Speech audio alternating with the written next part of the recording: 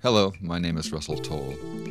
Two mirrors hinged along a common edge form a dihedral kaleidoscope if the angle between them is pi divided by n an integer. An object gives 2n images, including the object itself, and if the object lies on the bisector of the angle between the mirrors, it and its reflections lie on the vertices of a regular 2n gon.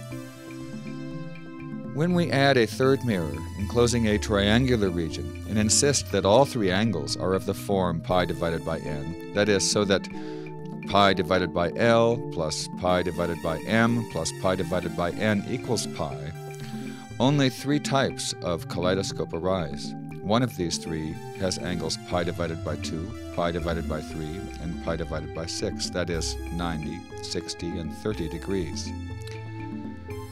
Reflections in the walls of this kaleidoscope induce an infinite tessellation of the plane, and 7 uniform tilings arise from this one kaleidoscope.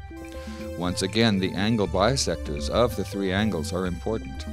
To form all the possible uniform tessellations, we must find the points of intersection of these bisectors with the respectively opposite sides, and also their common point of intersection, the incenter of the triangle. It is significant that an object placed upon this incenter forms the vertices of a zonotopal tessellation of the plane by regular dodecagons, hexagons, and squares. Uniform tilings may have regular polygons of one or more types, but all vertices are equivalent.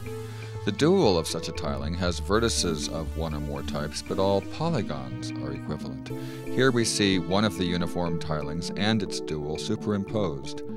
Note that the dual rhombic tiling has vertices of two types, just as the uniform tiling has polygons of two types.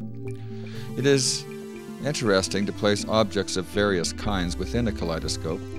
The triangular base may itself act as an object, and whatever pattern or color exists in the base is reflected into the infinite tessellation.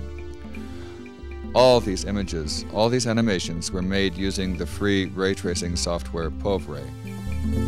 Thank you.